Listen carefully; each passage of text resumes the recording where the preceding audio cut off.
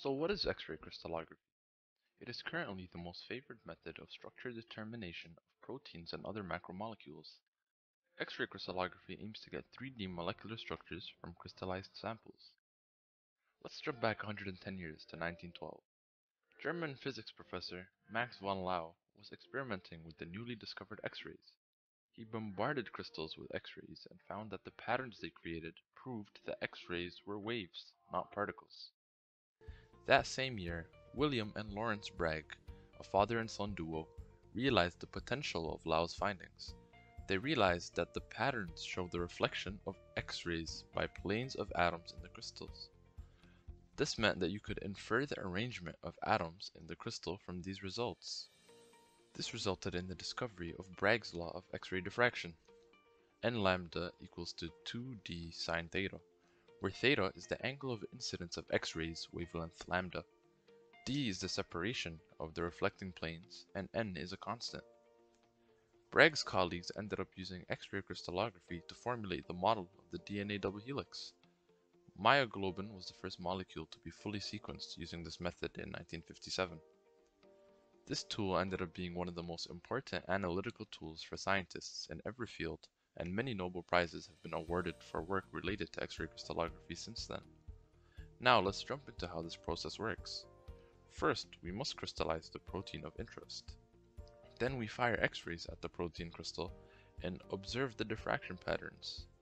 Then we calculate the mean positions of the atoms from the diffraction information. For purification, we need enough protein to be available to generate a high-quality crystal. The concept of crystallization is to take a solution of the sample at high concentrations and induce it to come out of the solution, but not too fast so it doesn't become a precipitate. X-rays are generated from accelerating electrons in a synchrotron storage ring or from electrons striking a copper anode. The X-rays are then focused into a beam and are collimated with adjustable slits to make sure that the beam is parallel and doesn't crossfire. The crystal is then mounted in the beam using a goniometer to make sure it remains on the beam as the spindle rotates. Between the sample and the X-ray detector is a backstop, a small lead pellet suspended in the path of the beam to prevent it from damaging the detectors. The next step is to analyze the diffraction patterns. Until recently, the X-ray diffraction images were collected on conventional X-ray film, but with the last decade, it was overtaken by imaging plate, which is 10 times more sensitive and digitizes the results. The processing of diffraction data is mathematically complex, but fortunately we have well-established algorithms and software to help us process data and calculate an electron density.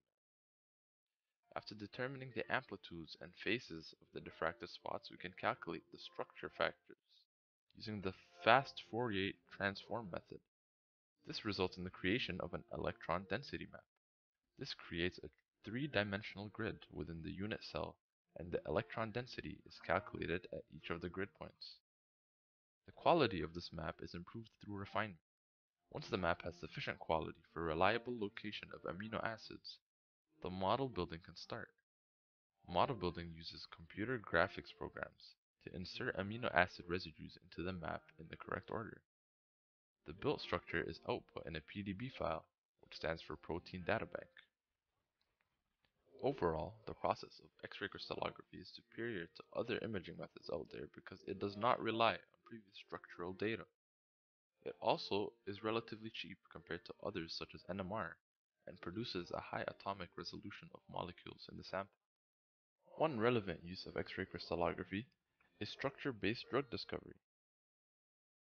This imaging method allows us to look at enzyme structures in great detail. This helps us design ligands to inhibit these enzymes.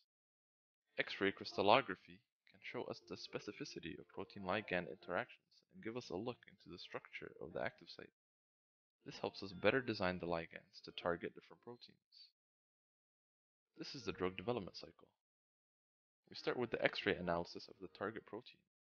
We then create the ligand and try to optimize it to our target. Next, we do a toxicity evaluation, because at the end of the day, there's no point if our drug does more harm than good. We then analyze how the ligand performs in biological systems and test its binding to the target enzyme.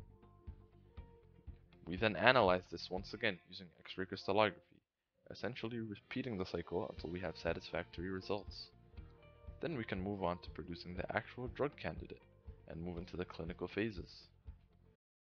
Thank you for watching. I hope that this helped you get a better look into X-ray crystallography. Take a look at our infographic in the description for more on this topic.